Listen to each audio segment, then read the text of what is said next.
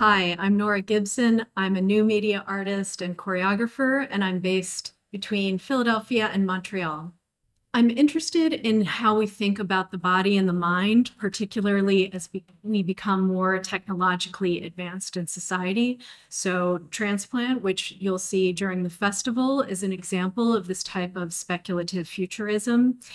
In general, my process includes this expansive notion of the body at all levels, philosophically and mechanistically. So I work quite a bit with physiological sensors and neural feedback systems, and I'm using the data from my body or from the bodies of willing participants, if it's interactive work, in order to bioreactively create the visuals, lights, and sound of the installation. And at times you'll also see the full dancing body depicted through volumetric capture in both my dome work and my installation work. There are a few settings that work very well with my work. One is indoor exhibition spaces that allow people to really register the work and sit with it, and something that will accommodate holographic rear projection and sound and lighting.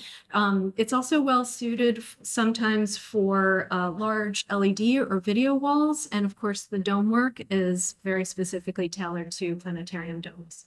A favorite moment was at Ars Electronica when I realized how my work really affected people so positively, like an oasis within a busy festival, and it made me focus on how I use technology to facilitate beauty and reflection. At the MUTEK Market, I would like to meet festival directors and curators who are also interested in these kind of philosophical questions and speculative futurism and how art and technology can be used to enhance well-being and promote and foster connection. I am working on an interactive dance performance that involves live dance, immersive visuals, and real-time audience input.